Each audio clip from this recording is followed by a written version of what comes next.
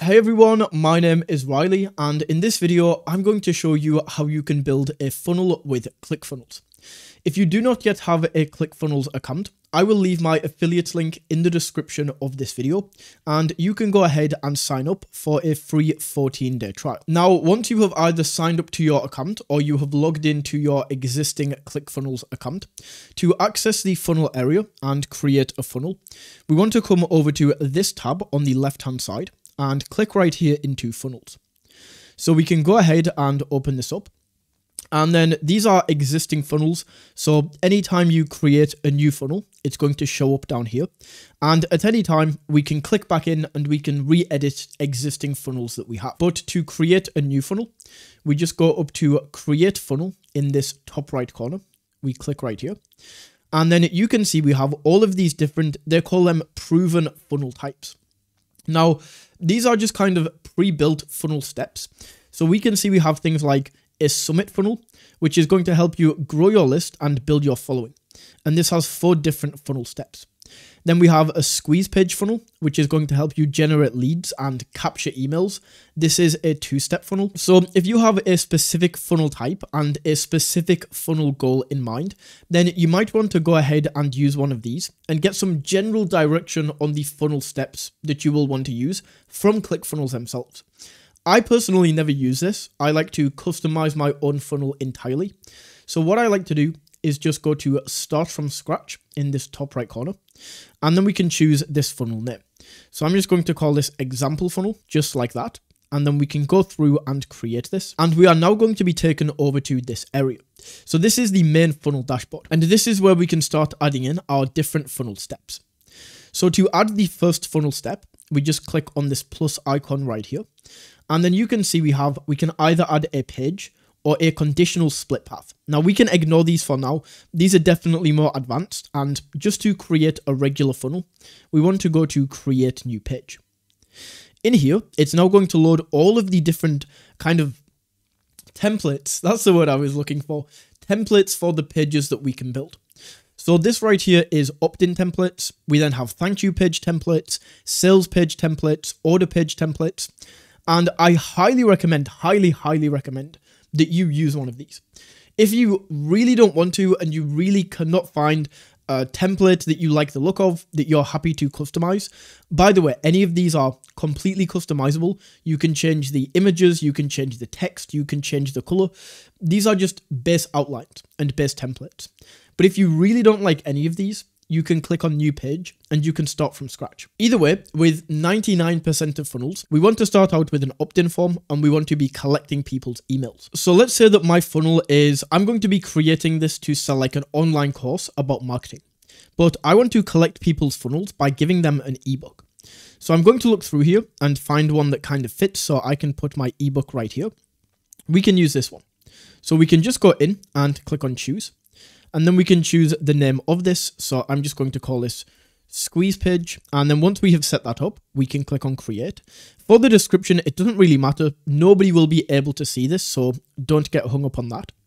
And as you can see, we now have this page loading in right here. So what we can do is we can go in and click on edit. And this is going to take us into the funnel step that we just created. And this is now going to allow us to edit it.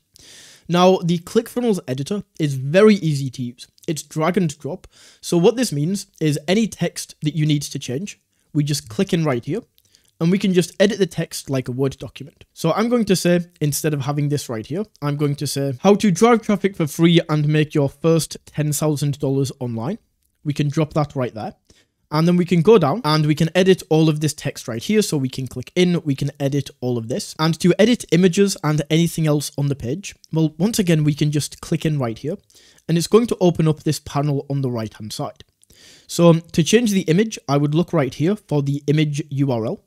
Then we can click on this button to change the image. And I'm going to upload an image of this ebook. So I can just search for this in my computer. And it's going to be this one right here. We can then drop that in. And perfect, my ebook is now going to be there.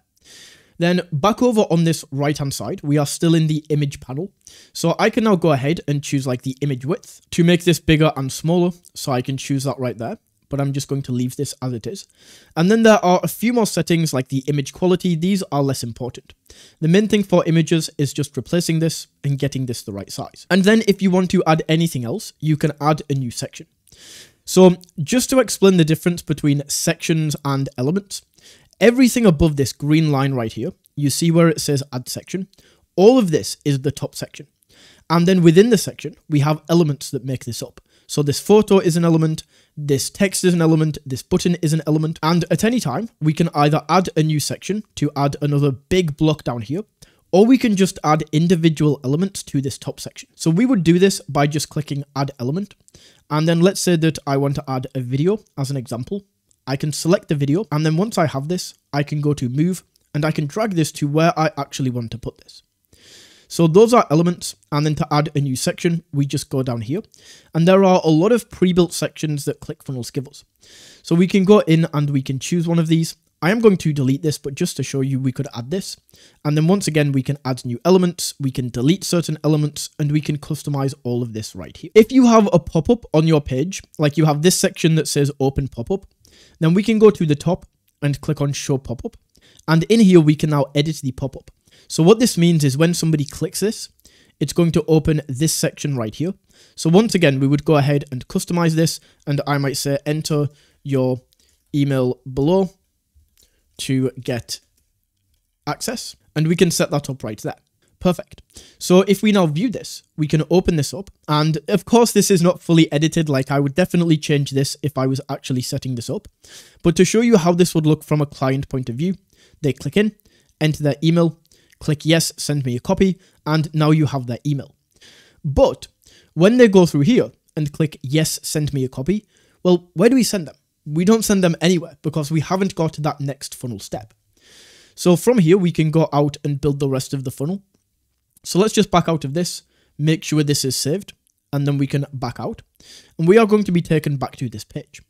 So we now have an opt-in page. We can then go down and click on this plus icon once again. Then we want to create a new page. And in here, we can now go ahead and choose from these other type of pages. So next, I might create a sales page. I want to collect somebody's email, give them the ebook, then maybe I want to sell them something. So we can once again choose the template that we are going to add. I don't know why this is a thing in ClickFunnels. This is always going to show you the previous funnel step, even though I just selected a completely different page, but oh well. We can click on create page right here. And then once again, we can go through and edit this, and we can do the exact same thing as we did on the previous funnel step. So once this loads up, any images that we have, we can just click in and edit on this right-hand side. We can click into the text. If we have like a payment option right here, we can click in and we can fill this all out. So we can look at the checkout steps, make sure they are all set up correctly. We can click back in, make sure the contact form is set up correctly, and we are getting all of the correct information. So we can set all of that up right there. Go through and edit this page. If you want to delete sections, we can delete sections. If you want to add new sections, we can add new sections. And once again, once you have finished with this, we just click on save, and that funnel step is now created. Then once you have created the second funnel step, maybe you just want to stop here and you are happy once they have purchased. But we can also go back, and I do like to add a thank you page at the end. So we can add a new page, go create page, add a thank you page right here, and you get the idea. So now what this means is because we have this funnel set up and we have this connected to each other, people go to the squeeze page, they fill in the information, then they go to this next page, fill in the information, and then they would get to the thank you page, and this is the end of the funnel right here. So that is how you can build a funnel on ClickFunnels. If you found this video valuable, don't forget to smash that like button and tap that subscribe button, and until next time, take it easy.